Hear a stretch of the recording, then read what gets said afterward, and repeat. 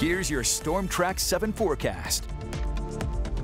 Happy Friday, Eastern Iowa. I'm Storm Track 7 meteorologist Danny Cassidy. Well, for today, there is a chance of some isolated showers and storms, especially through the late morning and early afternoon hours. Should wrap up by about 2 to 3 o'clock and should be partly cloudy for the rest of the day. Tonight into tomorrow, we could see some showers and storms, and it is likely could be some heavy rainfall at times and could be strong at times. And then through the day tomorrow, could see some other showers through the afternoon hours. By Sunday, though, it is quite cool and partly cloudy as temperatures return to the upper 70s. Along with the heat today, we do see the humidity. For today, dew points should be in the mid 60s. Again, it's going to be a little sticky out there, but tomorrow it's going to be near 70. It's going to be very uncomfortable out there, especially if you're headed to Sturgis Falls. Unfortunately, it's not going to be a very comfortable day. Sunday should be a beautiful day. However, dew points, this is almost going off the grid. It's going to be around 50, very comfortable, that spectacular range. And with temperatures in the upper 70s, it's going to feel more like a mid-spring day. And the dew points are going to stay low through the start of next week.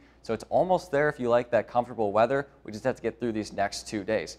Now, through the overnight into tomorrow morning, this is the timing of the severe weather. Midwest wide, we do have some elevated risks up near Minnesota and North Dakota. And then off to the west in western Iowa and central Iowa, there is that level 2 risk. However, for all of us here in eastern Iowa, we have a level 1 risk. Main threats are large hail and damaging wind gusts, though the biggest threat is going to be some localized heavy rainfall. Could see up to an inch in some spots. And it depends on how long these strong storms last off to the west. If they can maintain their strength overnight, they could linger into eastern Iowa. So keep an eye on that tonight into the overnight. Now here's a timestamp for the rest of the day. So we do have some showers and storms. This is underestimating it a little bit. It's a little bit bigger. So you can see there should be more storms, showers and storms here.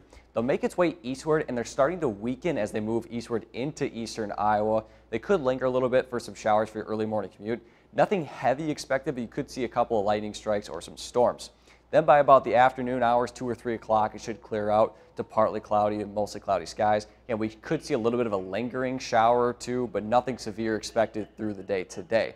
However, overnight tonight into tomorrow morning by about 3 o'clock, you see some of these heavier showers. These are where the strong storms are coming from. And since the storms are coming late in the overnight, they're not expected to maintain its strength. However, if they do maintain it, you could see some of those severe weather risks. By about 7, we continue to see it through the entirety of eastern Iowa, this long band through the state, and then it should move out by about 9 or 10 o'clock and make way for partly cloudy to mostly cloudy skies. Then through the day on Saturday, we could see some pop-up showers here and there, but the main timing and the main threat is during those late overnight hours and morning hours. So just be weather aware if you are sleeping that you could see some severe weather in the overnight. Through Sunday, the rain potential is anywhere from a ½ inch to an inch, and we are in a drought, especially for our southern regions, so this is good for some of that relief. However, these far southern counties like Keokuk, they only see about maybe a quarter of an inch, and unfortunately, they need it the most, and they just won't get enough for these next 2 days. For today, high temperatures in the mid to upper 80s. Could see an isolated storm or two through the early afternoon hours, otherwise partly cloudy. For tonight, low temperatures in the mid to upper 60s, and shower storms are likely after midnight. Again, around that 2 to 3 o'clock hour, could see some strong storms at times. City by city forecast for Waterloo, Dubuque, Cedar Rapids, and Iowa City. After Saturday, we do cool down quite a bit with those low dew points and those upper 70 temperatures for high. It's going to be quite nice for the end of your weekend.